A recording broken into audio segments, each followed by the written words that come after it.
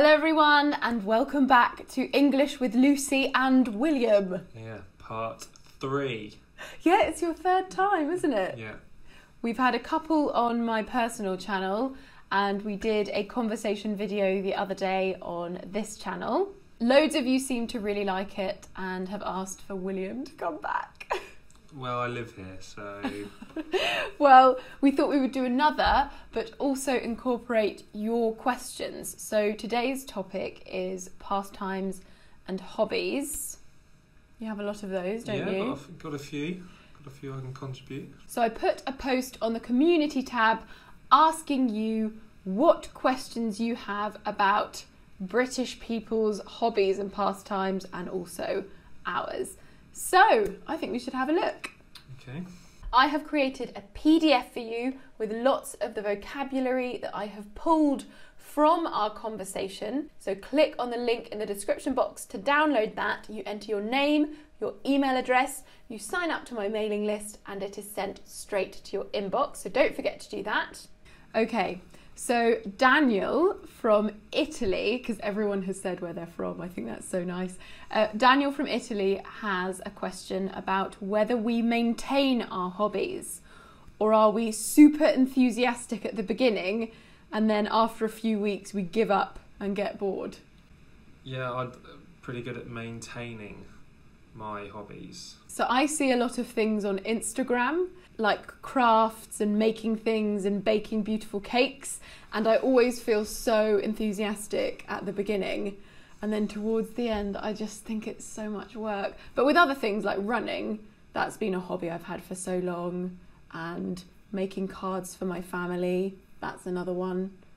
What are yours? Mine are mainly sport related hobbies, so rugby, football, golf. I could go on if you'd like a few more. Watching rugby or playing rugby? I probably watch more than I ever used to because I used to play a lot of rugby, but now I don't play as much rugby as I used to, but I do both. Yes, so one of Will's main hobbies used to be playing rugby, but what happened? A couple of reasons why I had to stop. The main one being injuries. I used to get injured every Saturday playing. I remember you coming home with a fat lip. Yeah, and a fat eye. And just... Yes, well, we have a black eye and a fat lip, yeah. Don't we? Those are common injuries. A fat eye and a black lip. That's what I had. Also, another reason was time. I mean, when you start working, especially if you work on a farm, yeah. It's so hard to take time off because you depend on the weather, don't you? Yeah. Oh, we have a lovely question from Paulina. She is Russian, but she lives in Estonia. She says, what are your favourite British TV shows? Cool. Good question. So the first show that comes to mind is Mock the Week. It's a comedy show based on recent news, and comedians are on the panel and they make a joke about current affairs. Yeah, that's a great TV show. I think I actually recommended that in a video before. So great minds think alike. Another one that I always recommend, but I absolutely love, is The Vicar of Dibley. I've been watching it a lot recently. That will never get old. No, it's so good. Because in the UK, they've brought out a new equivalent to Netflix called BritBox, and a couple of the TV stations have got together and kind of made a collaboration. Mm-hmm. So all of the old favourite comedies and TV shows are all on this one streaming service, and it's not very expensive, so I have been going crazy. Just a little bit, yes. Watching all of my old favourite TV programmes. But The Vicar of Dibley is a vicar played by Dawn French, one of my favourite comedians. She moves to a very small village in Oxfordshire, I think, and it's about her trials and tribulations of running a church in such a small backwards village. Okay, we have a good one from Mohammed from Algeria. He asks, in general, what is the one morning hobby that many Brits like doing on their weekends? Well, we've spoken about a fry-up before, like a full English breakfast. That's not a hobby. Yeah, it's not a hobby, is it? Eating? It's not a hobby. It's one of my hobbies. I think gardening. Oh, that's a good one. Yeah, a lot of British people love gardening. Well, I'm sure people everywhere love gardening, but especially in lockdown. Yeah. All the garden centres were overrun with people. Everything was completely sold out. The people who normally didn't have enough time to garden, well, suddenly did. And yeah, garden centres did a really good trade. Now everyone's lawns are looking immaculate. Yes. I would say another one could be golf. Yes, that's a very popular sport. Yes, because it's quite relaxed. I mean, I've never played golf. I've got no coordination. But what do you like about it? That used to be my hangover cure at university. We've managed to mention hangovers in every video now, I think. Yeah, it's good. Stretch your legs. It's quite a leisurely social sport as well. You normally do it with at least 2 to 4 people. It's good for a catch up. It's not anyone can play golf. Really? Well. Anyone can play golf. Well, it'll take some people longer than others, but you don't have to be exceptionally fit. You know. It's true. If you don't want to walk, just order a trolley. My granddad played golf until he was in his 90s, and he used to win. He won champagne and he used to drink it. He was such a great man. We have one from Sanya from India. She hopes that we're both safe and well. That's very kind of you, Sanya. Very kind. Yes. We hope you're well as well. Yes. Or safe. Safe and well. Safe and well, rather than everyone. Well. She asks, which hobbies do both you and Will share? So do we have any of the same hobbies? You've got sport as your hobbies. Mm-hmm. Mine are running. I love exercise classes. My favourite ones are body pump, which is like a cardio workout with weights.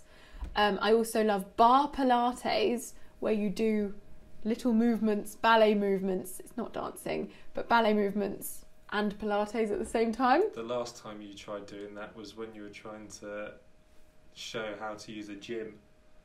When was that? You started doing squats and chin-ups and... In the last video. Bar Pilates and doing the gym chin-ups looks exactly the same.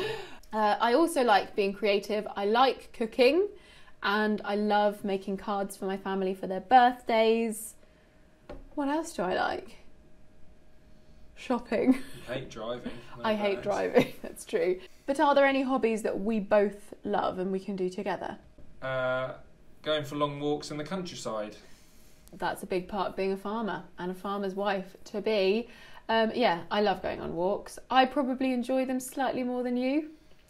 Well, I spend most of my day outside walking anyway around the farm, so sometimes the last thing I want to do at the end of the day is go for another 2-3 mile walk. Yeah, that's true. I guess in general, just spending time with our dog and now our cat as well. That's something. Anything that makes them happy. I think we are very good with food. I cook the food, you eat the food. We both share the hobby of food. But I'm definitely cooking a lot more now. That's true. Will has upped his game where it comes yes, I have. to cooking. I got served the most beautiful salad today with chicken, bacon, sweet corn, avocado, walnuts, coriander, even though you don't like coriander. Just stop, please. Stop. You're doing such a good job. So Ziad from Azerbaijan says, do people in Great Britain like motorsports? Yes. I think we're obsessed with them. Yes, I like motorsports. Your dad likes motorsports. Yes, my dad loves F1 racing. But the thing is, he's also very efficient with his time. So he can never spend hours and hours watching it. He records it and then he'll spend like 20 minutes fast forwarding through the highlights. So he doesn't give himself enough time to relax. The main interesting bits of a Formula 1 race are the beginning, the middle, where they do the pit stops, and then the last few laps. Everything else is nap time, basically. It's a bit noisy for me, the I find that quite a stressful noise. But I would like to go. I'd like to see what it smells like. I imagine it smells like petrol. You need ear defenders. Oh, do you? Yeah. Yeah, oh, maybe I wouldn't like it. The noise is I should think it was a lot louder than it is now, but still. Yeah. Okay, we have Salma from Morocco. I think she's also an English teacher, actually. Her name is English with Salma, so shout out to her. She wants to know, what are the most common hobbies in England? The most common ones. Football. Football's definitely up there. Has to be football. Fishing. I think that is probably one of the most participated sports in the country, or activities, shall we say. I don't know if I'd say it's the most popular, but maybe it's because I don't talk to many people who fish. But there are a lot of fishing lakes, and you don't keep the fish, do you? You just catch them and put them back in. Fly fishing, you catch them and then release them. It's a bit mean, isn't it? But okay. Prince from Sudan says, how do we entertain ourselves when we feel bored? This is a really depressing answer. Anytime anyone feels bored, they just use their phone, don't they? No, we don't. We do. Okay, we do, but during lockdown we played quite a few board games. Oh, that's true. That's one of the activities that we love doing together. Yeah. The board game Patchwork. That, didn't you? All those fun times we had, just forgotten. 6 months of board games. So we found a board game and we fell in love with it. It's called Patchwork, and it's like Tetris but in a board game. It's very, very good. I won't try to explain it. You need to read the instructions, but I will link it down below because it is fantastic and we've bought it for all of our friends and family. Olavika from India wants to know how we would describe our perfect day. So we would say Sunday. Yeah, well, it would be a Sunday. Actually, no, I prefer Saturday because then you know you've still got Sunday. But a Sunday roast forms part of my perfect day, so it has to be a Sunday. Yours? Yeah. Yeah, that's part of mine as well. An afternoon watching a rugby match would be involved in mine. Yay! Sorry. I wouldn't have to watch a lot, but... No, I'd watch it with you. Just the one would be fine. For your perfect day, I'd be there watching. Not understanding what's going on, but watching. I think it would involve a dog walk, seeing my parents and my brother as well. That would be part of it. And my friends Ellie and Felicity. I don't know, just seeing the people you love. And I'd also like to go on a run and do an exercise class because that always makes me feel good. I'd do that first. So this is an interesting one. Emir Hansen, who is from Turkey, wants to know if there are any hobbies that are not common around British people. For example, extreme sports, exotic animals. I'm thinking, you've lived in New Zealand, I've lived in Spain. Were there any hobbies that we saw in those other countries that we don't see in the UK? So there was one for me in Spain, paddle. There was this sport. It looked like tennis, but with a really small racket called paddle. And I swear I have never seen that sport in the UK, but they really took it seriously out there. I think they were in the Olympics. Yeah. Well, maybe not. I don't know. I'm not sure about New Zealand. I'd say New Zealand is quite a predominantly farming country, so they would share quite a few of the things that I would do around here. So I'm not sure about New Zealand. What don't we do? We don't here? ski. I was thinking we have no mountains here. We don't to ski, go skiing. but it's very popular to go abroad skiing. Yeah. A lot of people do that. I've never been skiing before. I've never been to a skiing location. That's something I'd like to do. Take you to a ski resort. You can take me, definitely. Miguel from Spain wants to know if we play any musical instruments.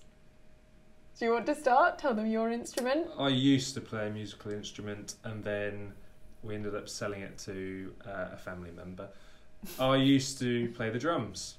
I played the drums for about 6 years, I think it was. Wow. 5 or 6 years. Did you do any grades? I didn't do grades, but I did enter competitions. Oh. Yes, I did. I never won. Oh. I always came second or third. But it was at school.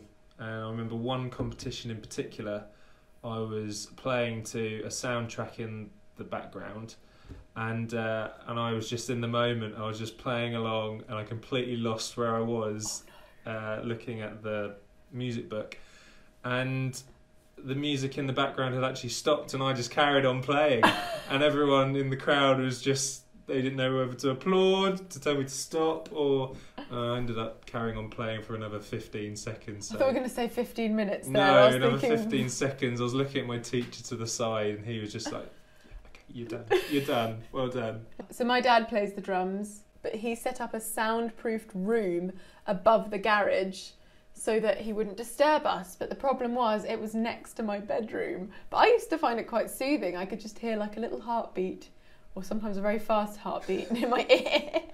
He's much better than I ever was. He's excellent, my dad, at the drums. And he also plays the violin. And so me and my brother also took up the violin as well. And we played until we were 18 and then we stopped. But sometimes when I go home, I will pick up the violin with my dad and we'll play a duet together. That's something I really like doing. Maybe when I'm older, I will buy a violin and play a bit here, but I don't have the urge at the moment. You can sing, Luce. I don't sing. I've occasionally sing. She doesn't like to sing in public, but she sings. I do sing every now and again. I only sing for my parents' birthdays. So if my parents have a party, I know that it's their favourite thing when I sing. But even though I find it so embarrassing, I will do it for them.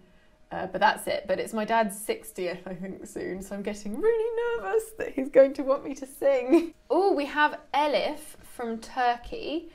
And they want to know how we spent our time together throughout quarantine. Well, we've already mentioned board games. That was a big part of it. And they also want to know if we found any new hobbies in this period.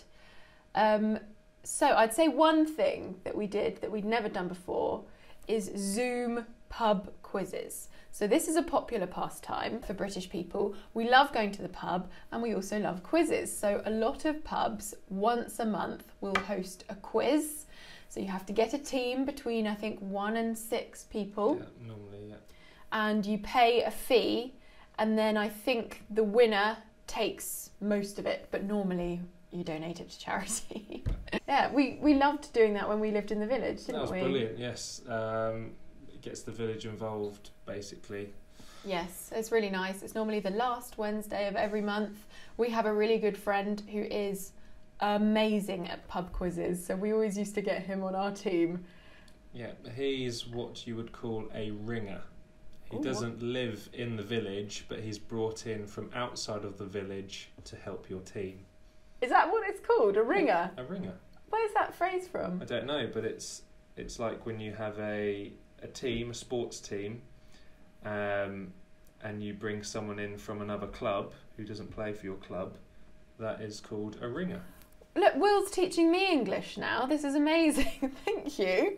And that was really nicely explained, actually. We started doing pub quizzes on Zoom with all of our friends, lots of different couples, and each week a different couple would organise the questions. And when it got to your round, you went above and beyond, didn't you? Well, I spent a couple of late nights looking into, Everything, yes, basically.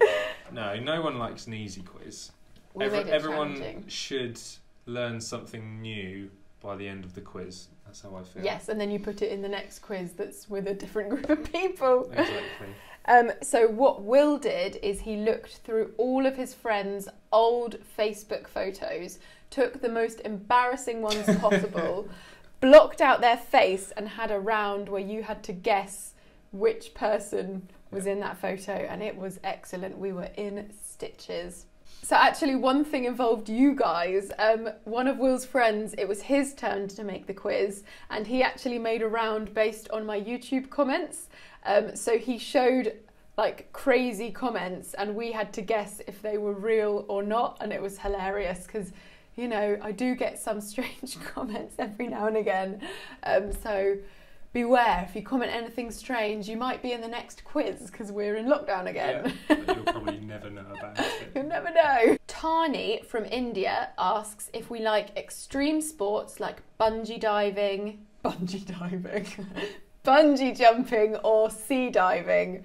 Bungee diving, God, that would hurt your neck, wouldn't it, if you hit the water? Well, I've never done that many extreme sports. I've done skydiving, but it was indoor skydiving. so it wasn't real skydiving, not that extreme. Yes.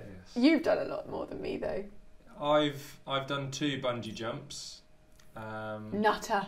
Oh, crazy. And 1 skydive, and all 3 were in New Zealand. I'm so glad you did that before I met you, because I would have been so worried. They were all awesome. 1 bungee jump was into a cannon. A cannon? Into a cannon. Like a one that you fire bombs from? I jumped into it and then they shot me out of it. Sorry, a canyon. A canyon? A canyon. That's brilliant. So a canyon. Into a cannon. Woo! Woo! And then my second one was off a bridge at a smaller height, and then I went into the water at the bottom. Were you meant to? Yes. Okay, good. Well, it's done on weight. Oh, okay. If you're very heavy, you're most likely going to go into the water. But if you're not quite so heavy and not as tall as me, you've actually got to reach out and touch it. And the skydive was in Taupo in New Zealand, and that was from 15,000 feet, so I was free falling for a minute. Wow. Yeah, it was. You don't really believe you're doing it at the time. It doesn't feel like you're free falling in the sky. I don't know if I'd do that. I just have too many things that I love that I want to do again. Oh, Debarati from India. I just read out her name before and you said how nice it was, didn't you? Say it again. It's a lovely name. It is a lovely name. She has asked, what is Britain's biggest festival? So I think the biggest celebration is Christmas for us. I wasn't thinking. Were you thinking like Glastonbury? Yes. Christmas, rubbish. Glastonbury, yeah. We've never been to Glastonbury. Okay, no. That's a hobby and a pastime, going to music festivals. They're very big in the UK. I went to one when I was 16, Reading Festival, and somebody jumped on my tent and everything was squashed, but it was very good. But I was thinking more like cultural festivals. Makes a lot more sense, yes. So Christmas is probably the biggest one. But I'm also thinking of frequent festivals as well. We have a lot of beer festivals. Yes. So often pubs in the summer normally will put on an event called a beer and cider and normally sausage festival as well, yep, to try and bring in more people for that weekend, make a big party of it. And I love those. They're great. You get to go there. They normally bring in lots of different ciders and beers from all around that you can try. Lots of sausages. Sometimes they do a hog roast as well, which is where they cook a pig basically and everyone gets given sandwiches with that. Yeah. What other festivals can you think of? I'm just thinking of music festivals now, art festivals. Yeah. We like a festival in the UK.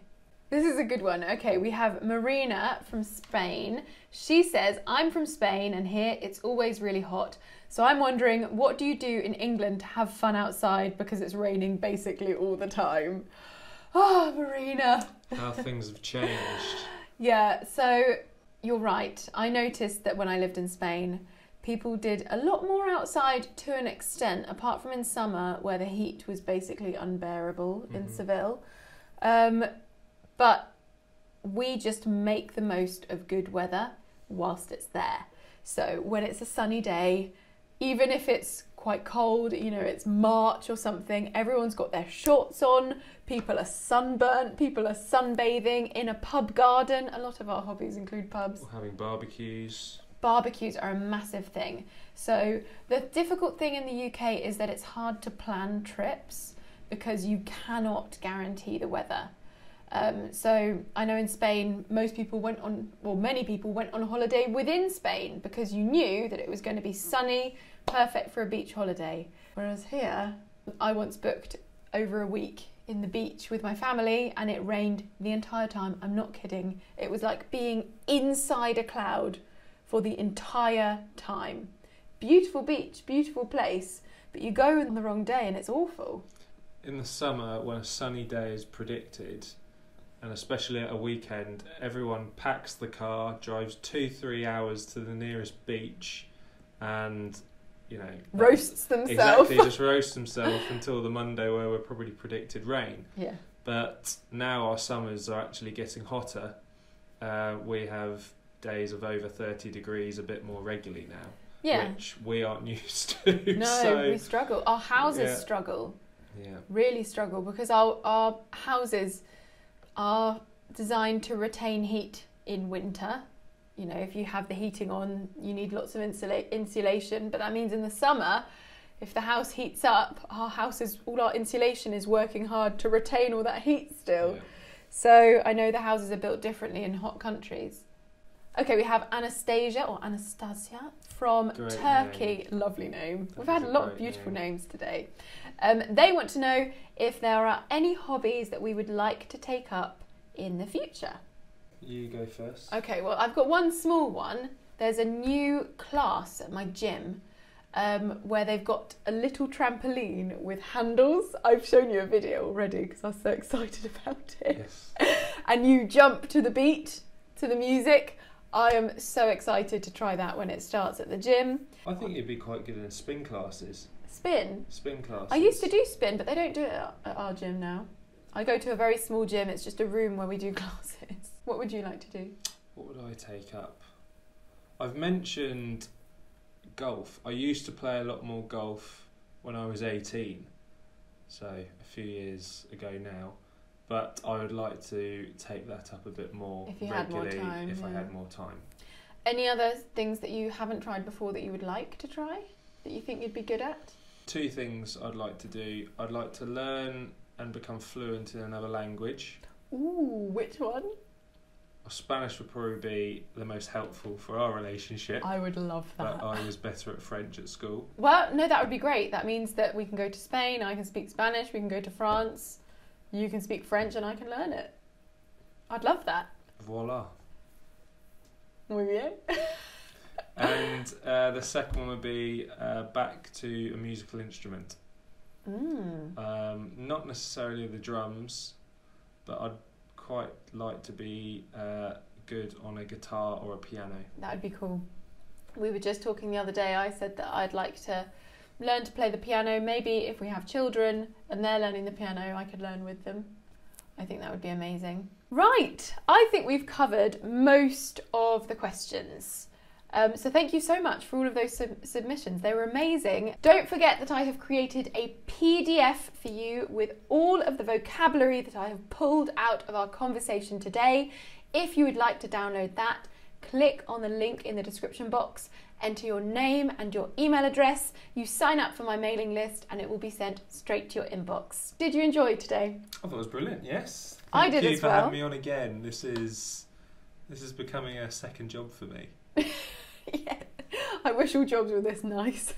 No, I think last time people noticed that you were quite shy, but I think this time they'll get to see more of the real you. Because it's nerve-wracking talking to a camera. It's not something I do every day, just staring at a big camera, light. A big light and a lens, yes. Yeah. No, I still get nervous in front of the camera and I've been doing it for 5 years. So, yeah, I think you're doing really, really well. Thank you. Let me know if you'd like to see more conversation lessons with Will, because they're really fun to do and we love answering your questions. Don't forget to connect with us on all of our social media. I've got my Instagram. Will's got his Instagram. I've got my Facebook. Don't worry about Will's Facebook, but we've also got my mailing list as well.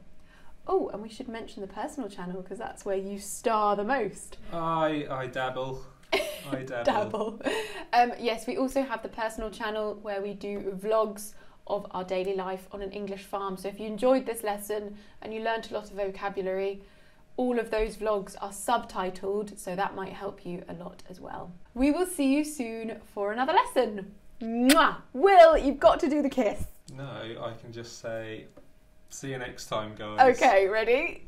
See you soon for another lesson. Mwah!